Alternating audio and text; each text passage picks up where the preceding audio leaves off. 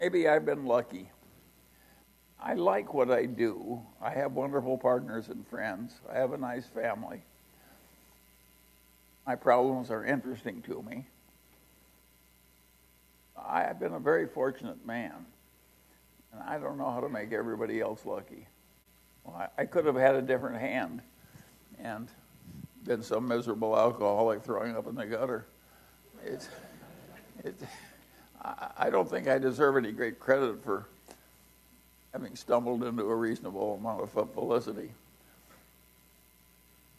I do think that trying to be rational helped.